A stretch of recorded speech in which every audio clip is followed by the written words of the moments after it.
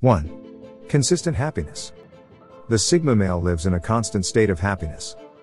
Experiencing emotions such as anger, fear, loneliness, jealousy, or sadness are extremely rare occurrences in his life.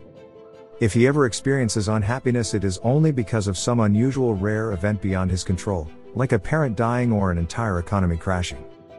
On the rare occasions he feels sadness, it is an experience of compassion motivating him to help or defend others.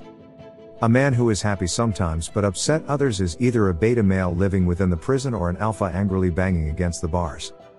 A man who is not truly and consistently happy is missing the entire point of masculine existence. Happiness is such an important trait in the Sigma male that I've devoted the entire next chapter to it. 2. Confidence. The Sigma male is a confident man, striding boldly through life, with full knowledge of what he's doing and the path he's on. Confident does not mean fearless or soulless. The Sigma is still a human being with human emotions, but he is never paralyzed or demoralized by fear, indecision, or timidity. A man who is not confident will not possess the drive or desire necessary to achieve and maintain Sigma status. He cannot attract money or women in abundance whenever he desires.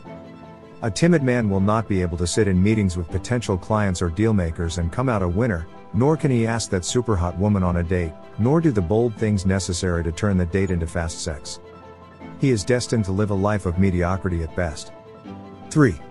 Masculinity. A man who is not masculine may be a perfectly fine person, but he's not in Sigma. Nothing's wrong with a more feminine man, particularly if he lives in a culture where more effeminate men are accepted and celebrated. I'm also not talking about sexual orientation here, I'm referring to demeanor and outlook. There are certainly many high-functioning men in modern society who range from moderately masculine to not masculine at all. The problem goes back to the first trait of the Sigma, which is consistent happiness.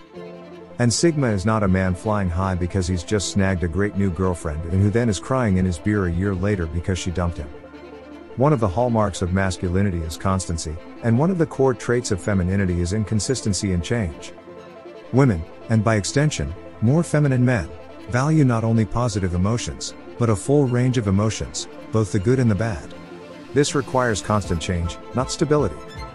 Maintaining only positive emotions for feminine people is not only damn near impossible, but they really don't want it. Being happy all the time is boring to them.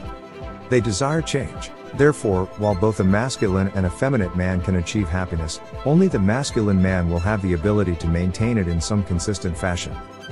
More neutral or feminine men will sometimes be happy, sometimes be unhappy, and sometimes be somewhere in between. 4. Freedom.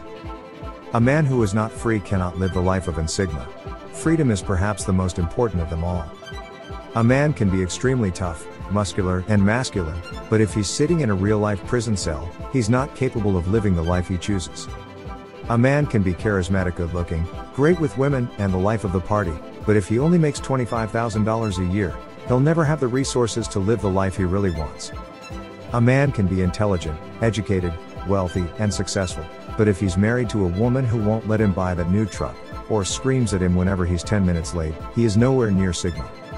The Sigma wakes up every morning of every day and is able to, within legal and realistic financial constraints, do whatever the hell he wants, whenever he wants, without having to check with anyone.